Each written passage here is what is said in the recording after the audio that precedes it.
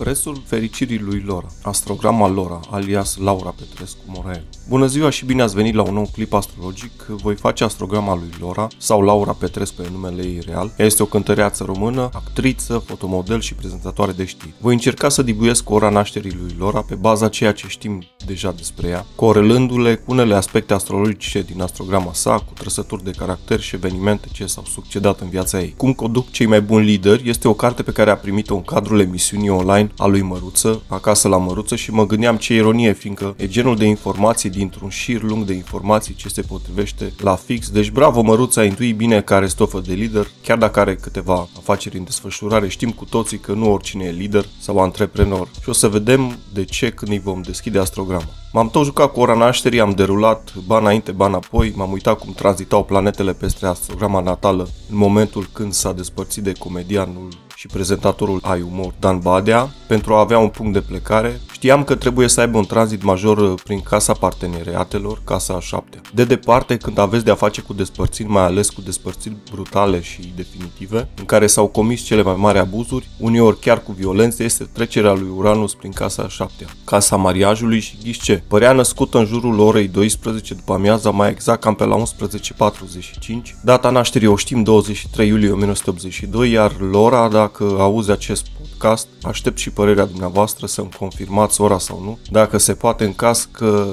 suntem departe de ora autentică, voi revizui analiza astrologică. Mulți ani. Pe urmă, am mai văzut o parte din interviuri aflând cu ce se ocupă, să văd dacă se potrivește teoria orei și într-adevăr pare potrivită. Dacă am greșit ora, nu văd cum ar fi foarte departe de cea pusă de mine, poate doar la câteva minute diferență. Inițial nu se prea potrivea cu ascendentul în balanță, dar atenție, Lora ar avea Saturn și o conjuncție Pluto-Marte în casa întâi a personalității și, după cum știm, orice plasare a unor planete în casa întâi a personalității a eului diminuează atât de mult ascendentul, iar dacă planeta respectivă nu este guvernatorul ascendentului, iar după cum știm, guvernatorul ascendentului a balanței este planeta Venus, nici de cum niciuna dintre cele trei plasate în casa întâi, Saturn, Pluto sau Marte. Iarăși m-am gândit că Uranus ăsta, care rupe iremediabil și distruge casa parteneriatelor, trebuie să fie cumva la intrare, fie la ieșire din casa a 7-a, dar nu este cazul, fiindcă în momentul divorțului Uranus face opoziție cu planeta Saturn din casa întâi, Saturn care este patronul casei a 4-a, a familiei, și se potrivește perfect cu ceea ce spunea ea în interviu. Este și Jupiter în casa întâi, nu-l vom lua în considerare, fiindcă e mai aproape de casa a 2-a și o rectificare a orei, chiar și cu câteva minute, ar putea schimba total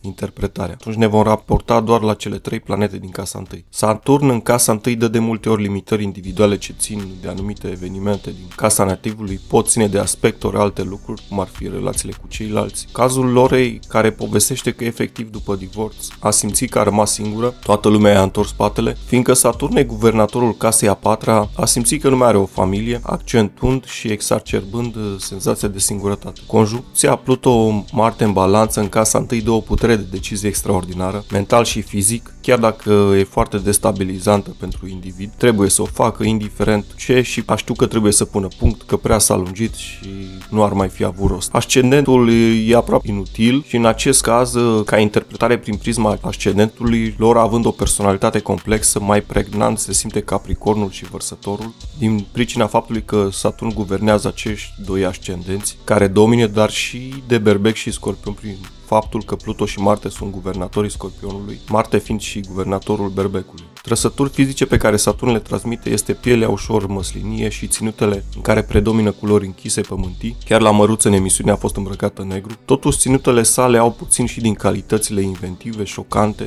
originale și unice ale Vărsătorului. Continuarea astrogramei Laurei Petrescu într-un clip viitor. Dacă v-a plăcut și mai doriți acest gen de analiză astrologică, like, share și subscribe. La revedere!